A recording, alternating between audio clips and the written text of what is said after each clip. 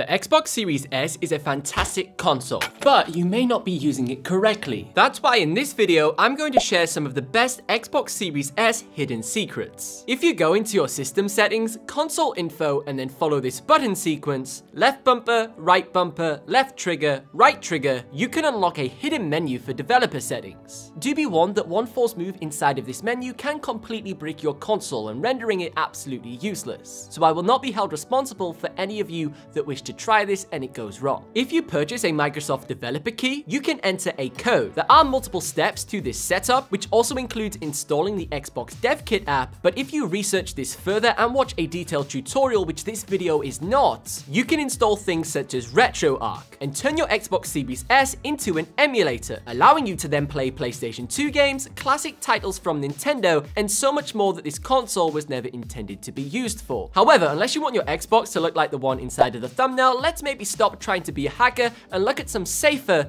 custom options. Pressing the change view button on your controller while on the home page is a shortcut for the customization settings. Here you can choose between light and dark mode. Light mode gives you a more traditional Xbox 360 look. However, if you want both, you can schedule your console to switch between light and dark depending on the time of day or when the sun sets. Furthermore, probably one of the biggest complaints about the Xbox is its overcluttered UI, and it would be a huge mistake if you didn't take the time to fix this. Continuing to explore these settings, you can change the homepage layout and remove unwanted tiles to clean things up. A new addition with the next generation consoles were dynamic wallpapers. These are cool pieces of background art that have moving elements. Over the past year, especially thanks to Halo Infinite, there are now a lot of these available, and more can be downloaded from the Xbox Store. Can you remember the Xbox Kinect, that weird little camera that everyone had in their living room? Well, I personally thought that it was pretty cool. Well, at least as a kid when I was playing on the 360, jumping around the living room on Kinect Sports. Even though the glory days for the Kinect are now behind us, there is one feature that still remains in secret. And if you have missed screaming at your television, Xbox record that to capture an epic gameplay moments. Check this out.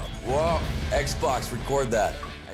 You'll be pleased to know that by connecting an Amazon Alexa or Google Home to your Xbox, you can use voice commands once again. Another common Xbox mistake is incorrectly installing your games. If you didn't know, you can use a filter option on the Xbox Store or while browsing Game Pass to easily see what games are next generation Series S and X optimized and which are not. Games with these icons must be installed on the super fast internal SSD or the additional Seagate expansion card. However, if a game is older from the Xbox One or 360 generation, it does not need the fast drive speeds. So these can be installed onto an external hard drive, which are significantly cheaper with huge storage space, letting you get the most out of your Xbox Game Pass subscription, and it also saves you money for additional storage. I've seen a lot of gamers waste that valuable internal storage space on games that don't even require it. So using these filters while browsing can make choosing the correct install destination much easier. Although Xbox Quick Resume is an incredible feature, after a lot of use, it can slow down your console. Having multiple games left open suspended in the background can soon get out of control, thus having an impact on not only the console performance, but also your download speeds. If you're experiencing exceptionally slow install speeds, taking a moment to do some quick housekeeping by closing all of the current suspended games can dramatically improve the available internet bandwidth and get things moving faster once again. These are just some of the cool hidden features and mistakes you should avoid when using your Xbox Series S, but there are many more. If you enjoyed this video, leave it a like and consider subscribing for future uploads. But for now, if you want to learn more about the best budget storage options for the Xbox Series S, you should check out this video next.